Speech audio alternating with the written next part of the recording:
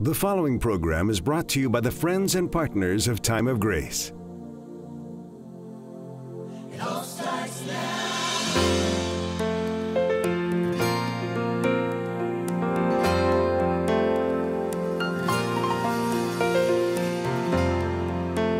When I was a kid, our church had a blind organist. No joke. I would drag my mom up to the balcony of our church. We would sit in the last row, the very corner seats, and I would watch mesmerized as our blind organist played worship Sunday after Sunday. But what fascinated me most of all as a kid was her dog. She had a seeing eye dog that would lead her up to the balcony of the church. He would lay down next to her feet.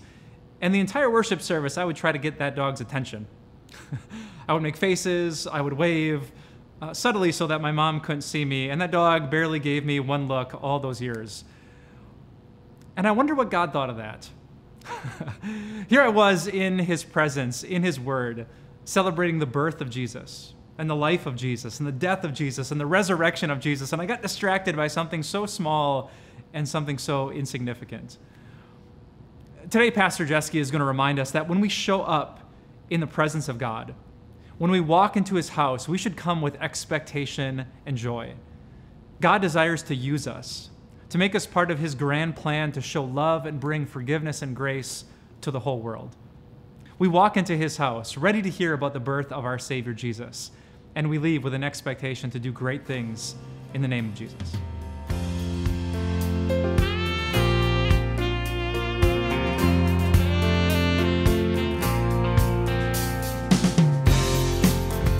Psalm 100 is very short, just a couple of little verses, and don't confuse it, though, by the fact that it's short. Don't confuse that with being not so significant.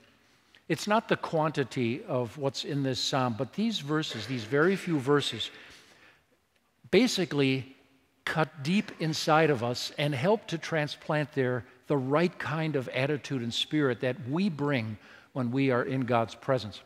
Psalm 100 is one of the anonymous psalms. It's called a mizmor in Hebrew, a psalm for giving thanks. It's a thanking psalm. It's the end of a little set. Psalm 91 through 100 are anonymous, and the common theme seems to be the Lord reigning. These are majesty psalms. They're psalms for going to church when you are entering the gates, as though you are entering the temple and about to step into God's presence. For that was as close as people got to God before the days when God walked the earth in the form of Jesus. Going to the temple, first the tabernacle, then the temple in Jerusalem, was as close as you could get, because the glory of the Lord, the bright cloud of the presence of the Lord, actually sat right on top of the Ark of the Covenant in the deepest, innermost recess of that temple. And though the people were not allowed in there to look at it, they knew he was in there. So this was as close as you physically or visibly would get to your God. And it was not just going to church, it was, we're stepping into the very presence of God himself. And this psalm helps us to get our attitude straight. So let's take a little bit of a look at it. Shout for joy to the Lord, all the earth. A word or two of the most important word in that first sentence, which is L-O-R-D. In your Bible, it's got all capital letters, and that's not a misprint or an editorial whoops or an accident. It's done that way on purpose to give you a heads up that you are looking at an untranslatable word. In Hebrew, it would be pronounced Yahweh, is a play on words of God's sacred name, I am.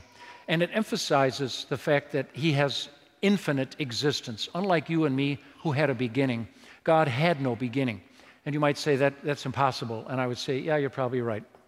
You would say, I can't comprehend that. And I'd say, yeah, probably not.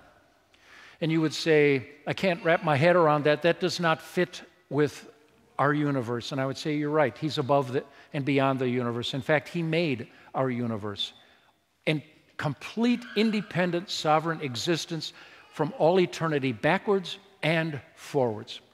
And he fills the universe in the here and now, our here and now. For God, everything is the here and now, for he sees the whole world And all of the workings of the universe and all of its deeds and every day are as accessible to God right now. It's as though everything for God is an eternal present. He just sees it all. And this is whom we worship. He's also, this word Yahweh also means a God who is rock steady in his plans. And he has announced that his great mission is to reconnect with every one of his lost children. That would be you and me. And he is rock steady in that purpose, and it will spare no energy or expense to gain us back. In fact, his ultimate gift, the ultimate gift of the Lord with capital letters, the ultimate gift of Yahweh, was to give the gift of his Son. This is whom we worship. And although this is the God who also will judge the world, this is not the name that is attributed to him when he is doing his judging activity. This is his covenant name of how he desires to have a personal relationship with you, for this is his personal name. Again, unfortunately, untranslatable. The closest equivalent we have in English is the made-up word Jehovah. Shout for joy to him, all the earth, and serve the Lord with gladness and come before him with joyful songs. 3 times. What do you hear that the dominant emotion of people is when you encounter God? Joy. Happiness. I'm happy to be here, Lord. And all I do to give you worship is not from fear. It's not coming from fear. It's not coming from pressure, not coming from guilt. I am happy to give you the honor and the glory that you deserve. It's my pleasure to give you worship. It's my pleasure to serve you. More on that later. I'll come back to that in just a moment. It's my pleasure to come before you with joyful songs. Lord, you invented music to make us happy, but you also invented music so we'd have a vehicle more artistically to express our appreciation back to you, coming right back to you, O Lord. Ironically, this psalm had music to it at one time, but there was no way for it to be preserved. There were no mechanical forms of recording musical sounds back then. In fact, those would not exist for another 2,900 years after this was written. And they had not yet devised a form of musical notation, which did not arise until Europe, probably in the 1400s, is when musical notation began in its rudimentary form to show pitches and the duration of sounds and notes. So the songs that went with these words have perished, and nobody has any idea what this one might have sounded like originally. We have new music to put with it, but God loves to hear his praises, not only in talk, but in music as well. Know that Yahweh, the Lord, is God. Not Baal. Baal is not God. The Lord is God. Not Asherah, not Marduk, not Bel, not Ashur, none of the gods of the people around them. Not Molech or Chemosh, they are not God. Yahweh, the Lord, is God. So focus on the one. There are not many paths to heaven, there is but one. There are not many gods and goddesses. Unlike the world of the Greeks and Romans, where St. Paul and Jesus had their ministries, where the world was thought to be populated with many deities, there is only one. They thought that basically their gods and goddesses were superhumans, but they were just great big people with all of our vices. The gods and goddesses of the Greeks and Romans were jealous, were violent. They came crashing through people's lives, disrupting, raping, taking, pushing people around. They were jealous, moody deities who needed to be placated. And so people would offer sacrifices not because they loved those deities, but because they were scared of them or they wanted something. So you would do a transaction. You could do business with the gods, at least in their minds. This God, you don't do business with. He has built a universe and invites you to participate in his world. He's not coming to your world. He's let you live in his. It is he who made us, and we are his. I challenge you to Make up your mind of whether you believe what you just heard, because it changes how you look at your world. This psalm reorients our thinking. It's He who made us, thus we are His. I belong to you. Is that demeaning? Does that make you feel like a piece of property, like chattel? Is this a form of slavery? You know, it's kind of comforting, actually. I think if you try it a little bit, I think you're going to kind of like it, because it means that the Lord of the universe pays attention to you and thinks you have value. He thinks you're worth something. You're not on your own floating through the universe trying to scratch out an existence and trying to invent some meaning, something that might make sense in your life as a reason to keep struggling and keep living. He has given you a place in a world of His design. He says to you and me, you're my people. You're sheep of my pasture. Man, of all the animals that the Bible had to come up with to describe you and me, would you pick sheep? Is that who you'd like to be? You bad girls out there and you bad boys. Can you think of any athletic teams that use sheep as their mascot? Go sheep, go. Go sheep, go. That is your metaphor, your animal metaphor. And I'm inviting you to embrace it, because it's true. You and I are juicy tidbits whom Satan is eager to devour. You have no power against the evil one if you did not have God's iron dome of protection over you, and if you did not have His shepherd's staff ready to whack any demon from hell who tries to overstep the bounds and limits that God has set. He does allow you to be tested, just as Adam and Eve were tested and tempted too, but only within limits of what He thinks you can handle. Your God is steering your life. You may have spotted Him at it. You may have seen Him at work. More likely, He does His work so indirectly that you're only aware of the results. But it has a good purpose, and He's steering you in the directions that He would like your life to go. And so when you come to church, get your head on straight. Enter His gate with thanksgiving. Come with praise. Give thanks to Him and praise His name. Why? 3 big reasons. He is good. Unlike the gods and goddesses of the ancient world, whom people dreamed up were selfish and capricious and violent and quirky and totally into their own stuff that you had to go buy off. This is a God who first gives you everything and invites your response. He fronts it to you, recklessly, trustingly fronts you the forgiveness of your sins. The shepherd who guides you himself was slaughtered like a sheep, like a lamb before her shears. And He absorbed the blow of the judgment of God and condemnation for our sins on the cross, and slaughtered as a lamb of God in order to become your shepherd. You don't have to fear this kind of leadership, because it's self-sacrificing leadership. He is good to us.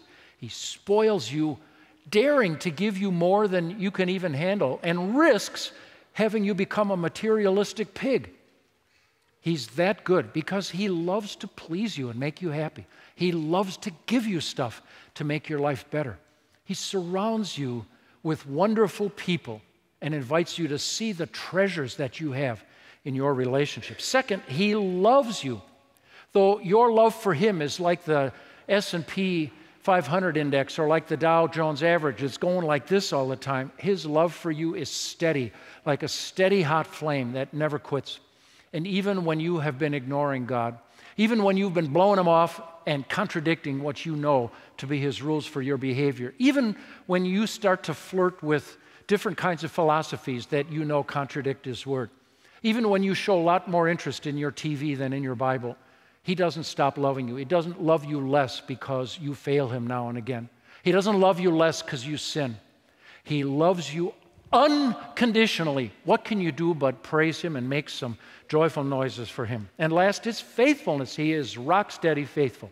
He will not quit Even when you have run away like a prodigal son, he stays at your heels like a border collie. He's nipping at you, trying to steer you around and pull you back in.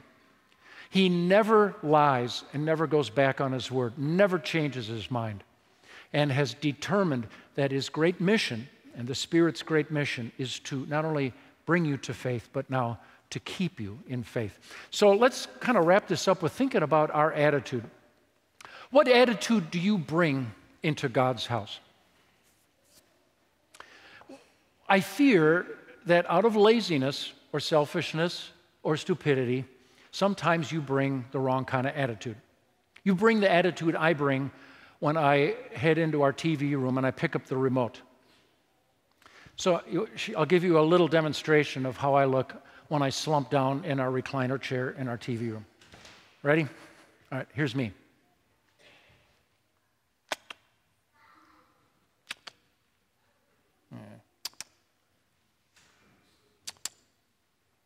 If you have rabbit ears, you got several dozen choices. Maybe all of them suck that day. If you got cable, you got 100. If you got a dish, you got 900 or 1,000 or more.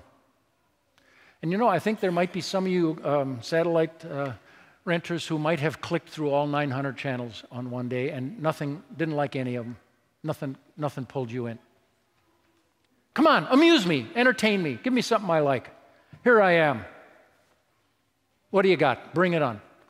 If you walk into church like that, you're sunk already. You got nothing.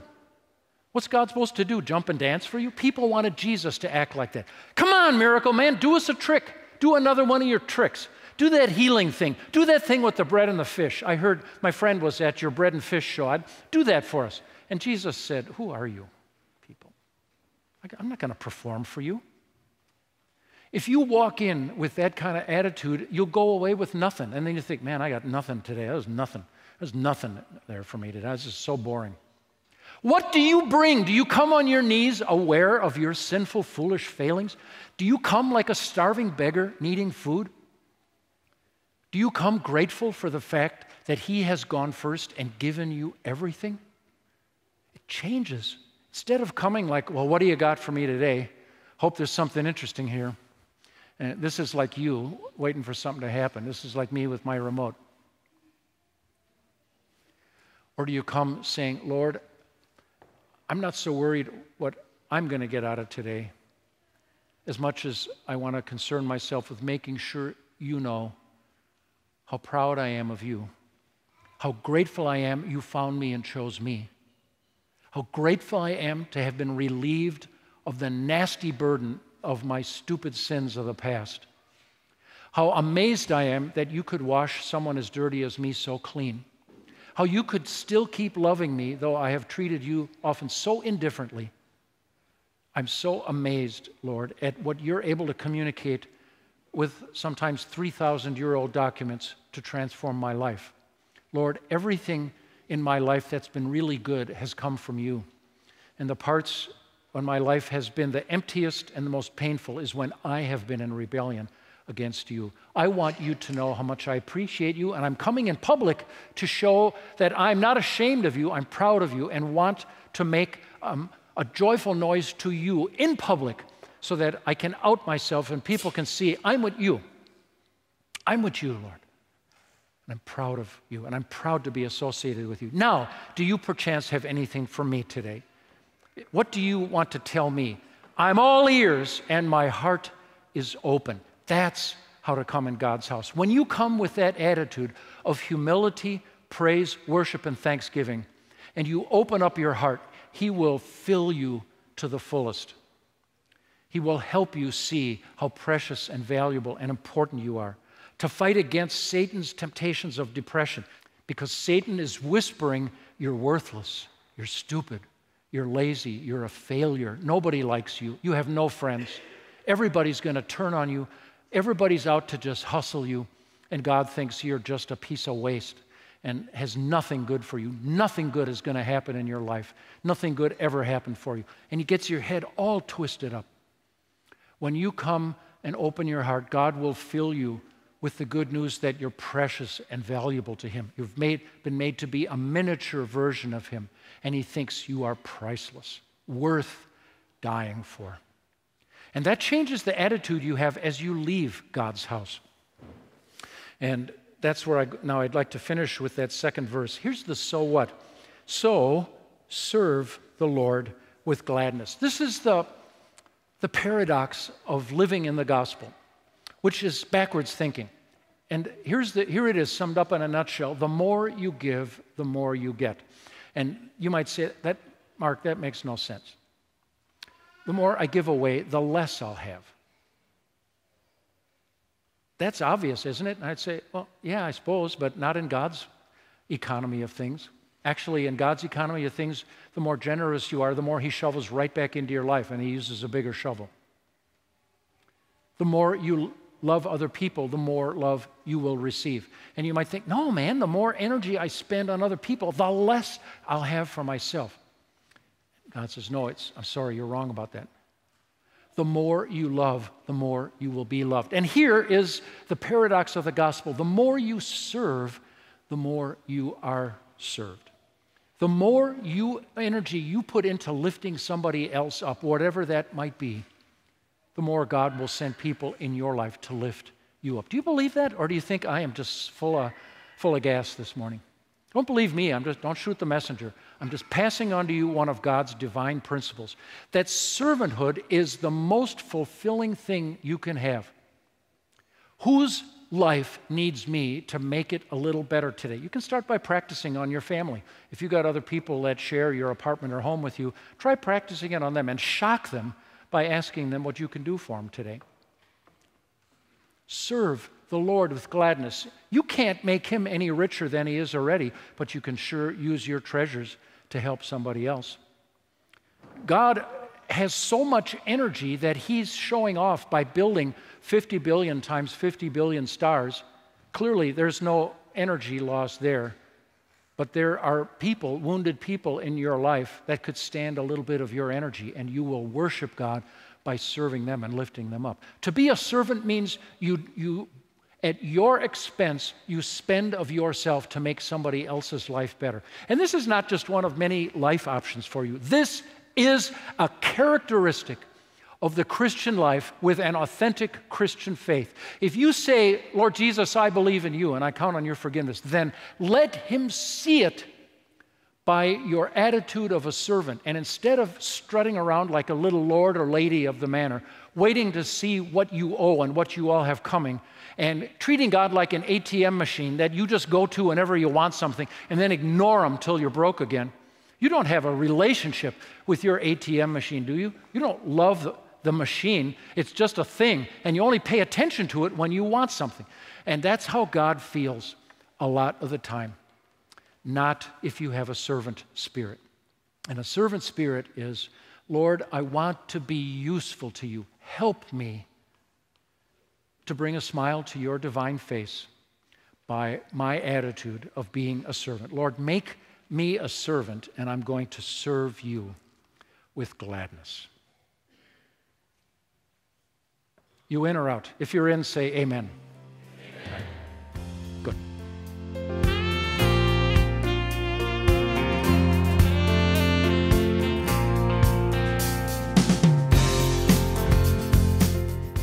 I hope you don't think I'm weird, but sometimes I picture invisible people. Sometimes when I'm at my kitchen table and my day is not going very well, when I've gotten a critical email or something happened that makes me a bit anxious and afraid, I look at those 3 empty chairs and I picture God. I picture God the Father and Jesus the Son and the Holy Spirit. And do you know what I see when I look at their invisible faces? I see joy. God makes this incredible promise that because Jesus Christ was born for you, because he lived a perfect life for you, because he gave his life on the cross for you and rose from the dead, that when God thinks about any one of his people, anyone who trusts in Jesus Christ, all there is joy. The delight of a father, the pride of Jesus, who is our big brother, the Holy Spirit who delights in us. The scriptures say that God rejoices over us with singing, and he is not ashamed to call us his sons, his daughters, his family. I'm not sure what you're going through this Christmas season. Maybe you feel like a disappointment. Maybe you just feel like a pathetic sinner. Maybe you feel lonely. Maybe you've lost your joy and your peace. So maybe you should picture invisible people, a God who is very much present and real, even if you can't see him with the eyes. Instead, picture him with the eyes of faith. Because there you will see not just a God, but a God who delights in you because of what Jesus has done for you. Let's meditate on that. And I'll be back in a moment with you to pray. How are your gifts impacting people's lives? Your gifts are helping reach people like Dan. Jesus became very real to me in cell 738 of the Waukesha County Jail. I was brought up in a Christian home. To end up in prison and addicted to drugs, wasn't part of the plan. First time I saw Time of Grace, I was in prison. God talked to me through Time of Grace, and I heard him loud and clear through Pastor Jeske. For the Son of Man came to seek and to save what was lost. The Son of Man came to seek you. Time of Grace impacted my life because they told me that God's gonna meet me right where I'm at, right here, right now, and everything's forgiven. Help us reach more people like Dan. Generous donors have offered a $350,000 challenge grant to help touch even more lives with the gospel in 2018.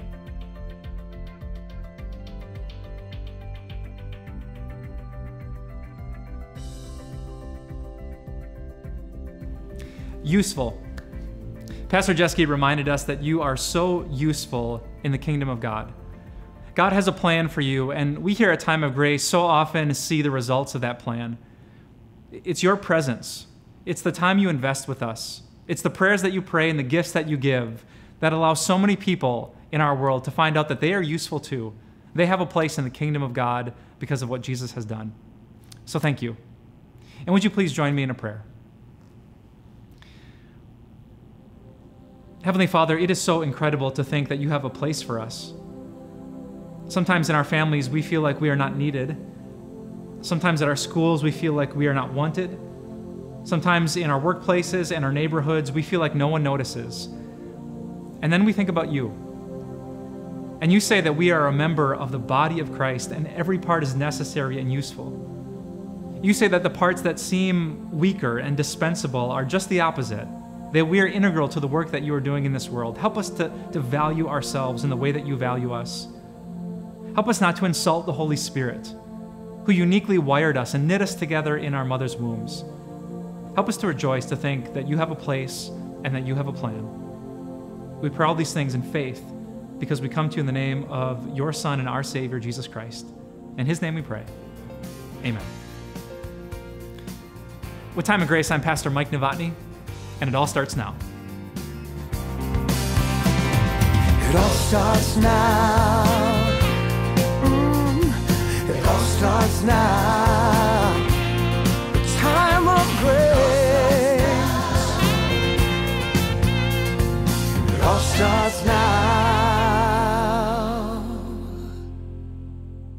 The preceding program was brought to you by the friends and partners of Time of Grace.